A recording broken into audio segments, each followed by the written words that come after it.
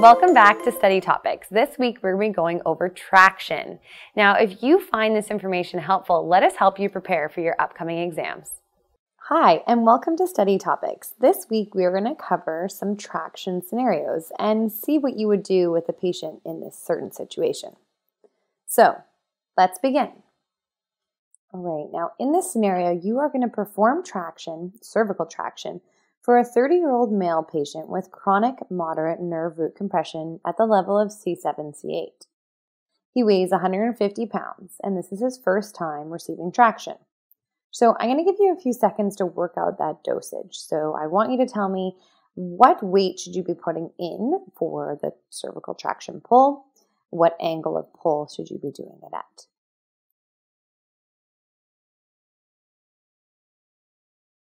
All right, let's review the answer. So if we take a look at our traction dosage calculation, first we want to do cervical traction. So we know we will be using the 20 to 30% of body weight calculation. If we take 150 pounds, that means 30 to 50 pounds. When we're looking at moderate nerve root compression, again, that calculation is appropriate. Now, I have changed it into kilograms here because you may have to do kilograms or pounds. Now, I can assure you on the exam, this calculation is going to be simple. It's not going to be something that you need a calculator for, so keep that in mind. Given that it is his first treatment, we want to work at a lower range. So let's start at that 13 kilograms.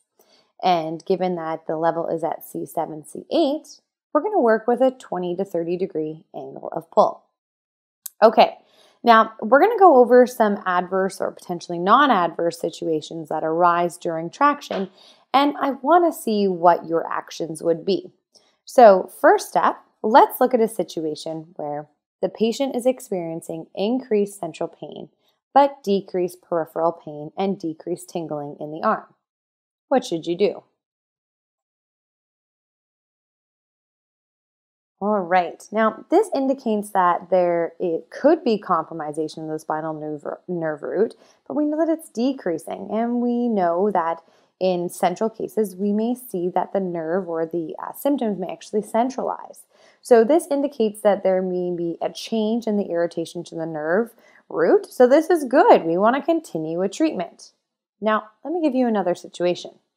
In this situation, the patient is experiencing decreased central and peripheral pain, but has increase in tingling and weakness. What should you do?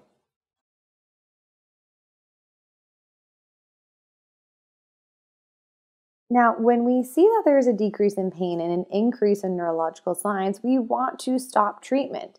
Now, remember, neurological signs could be something like sensory deficits or motor weakness. And this indicates an increase in nerve root irritation, so we would want to stop. This is tricky because technically their pain is decreasing. All right, hopefully those case studies helped you master mechanical spinal traction.